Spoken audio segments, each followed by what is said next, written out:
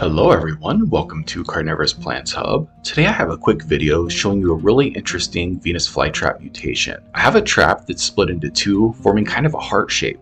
It's a really interesting mutation. I love when my carnivorous plants put out strange mutations. It keeps things really interesting. This one here is a King Henry Venus flytrap, and up to this point it's been pretty normal, nothing unusual.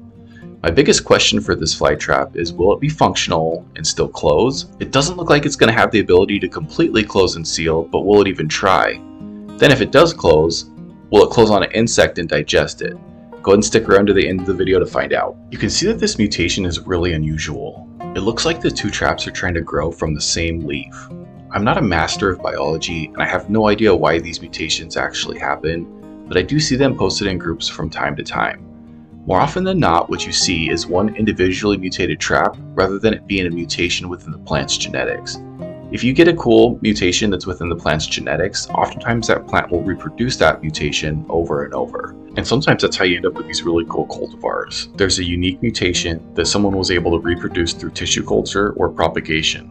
That mutation then lives on within that plant, creating a new cultivar. So far, this one just seems to be a one-time mutation, so we'll see what happens down the road. The other thing that's kind of interesting about this mutation is the placement and unusual number of trigger hairs. I didn't count, but you can see that they're kind of in odd places, which makes sense based on its shape. There's also kind of an odd number of them. Okay, enough gawking at these cool mutations. Let's see if this thing is actually functional. Alright, next thing we're going to do here is see if these traps close, but real quick before we do that, I wanted to thank you for being here. Make sure to pour some water on the like button and subscribe to help my channel grow. My goal has always been to start my own carnivorous plant nursery, and I finally opened up my own store.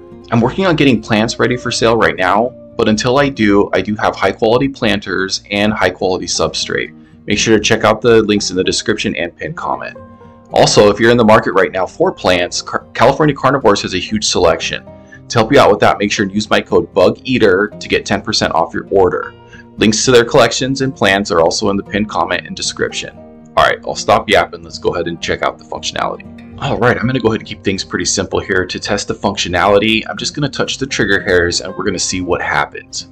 Okay, take a look at that. The traps are functional. They do close. It looks like it might keep a hole in the middle, so I'm not sure if it's going to close enough to keep the insect in. Also, will it continue to close and seal when the secondary trigger happens with movement inside the closed trap? Will it even close enough to keep the insect in? Those are questions that I'm asking right now.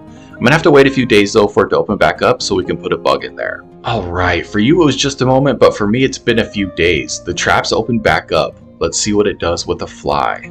This fly here is a little slow. I did put it in the fridge so it didn't fly away.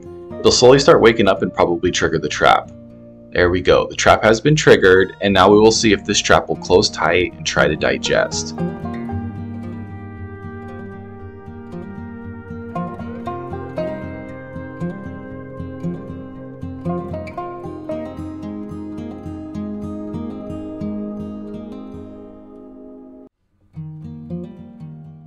This was a 30-minute time lapse. Usually at the 30-minute mark, they're pretty closed up tight.